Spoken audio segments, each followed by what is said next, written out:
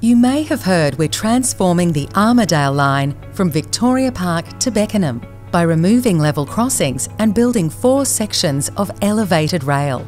But do you know how? First, we remove the boom gates at 6 level crossings, opening up the roads. Then we remove the overhead lines, existing rail and stations.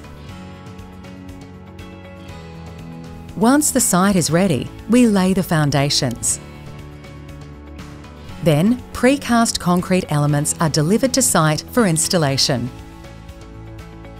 We're using custom-built gantry cranes to do most of the heavy lifting. These cranes help to reduce the construction footprint and retain as many trees as possible. During the day, the cranes install piers and crossheads. At night, 2 gantry cranes work together to create the rail viaduct. The cranes progressively move along the corridor to install L-beams and reduce impacts on residents. At the same time, our new elevated stations will take shape.